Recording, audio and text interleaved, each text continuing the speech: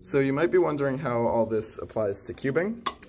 Basically, if we take Stanley Chaplain and put him on a 3x3, that's going to be our A move. Now, our B move is going to be moving Stanley Chaplain. And the A prime is Stanley Chaplain getting off of the 3x3. So that's how it applies to cubing. Hey everyone. Wait, start now.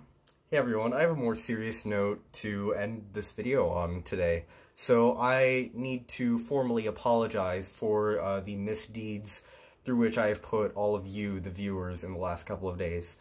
Unfortunately, it has come to my attention that I have become a thief of both the roof of an Uber and also a portion of the famous cylinder of Princeton University. So to this Uber driver, the corporation of Uber, and also the students and community of Princeton University, I sincerely apologize, and this will never happen again.